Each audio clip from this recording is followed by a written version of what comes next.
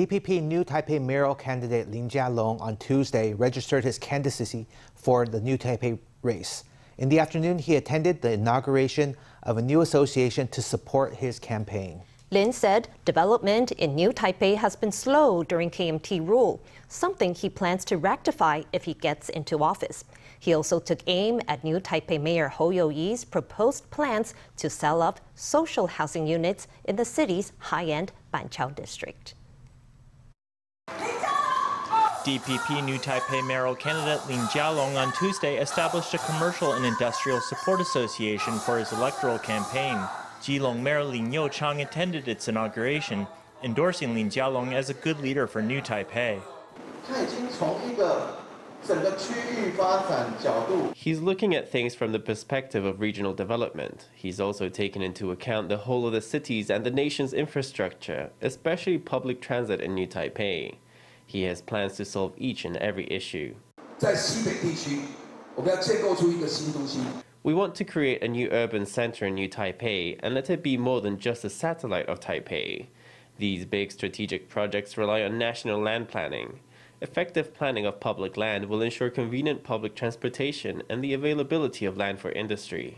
Drawing on his experience as transport minister, Lin Chia-lung has proposed a number of infrastructure projects. Earlier in the day, the New Taipei mayoral hopeful registered his candidacy.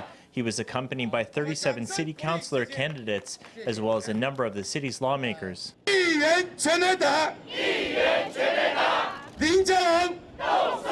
Among them was DPP Secretary General Lin Chia-lung, who was acting commissioner of the now defunct Taipei County for more than a year. He says the KMT is to blame for the slow development of New Taipei over the past 17 years, adding that even neighboring Taoyuan is overtaking New Taipei.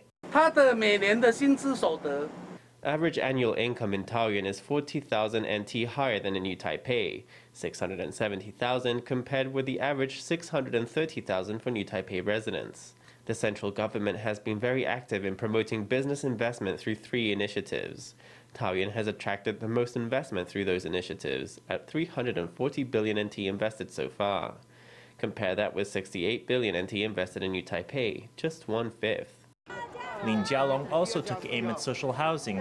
He criticized handling of the matter by New Taipei Mayor Hou Yu-ih, who was reportedly planning to sell off a social housing complex in Banqiao District. When city councillors caught wind of the issue, he said that no transaction had yet taken place. Well, I'd like to say, since the transaction is set to take place at the end of the year after elections are done, there is going to be a date to debate it.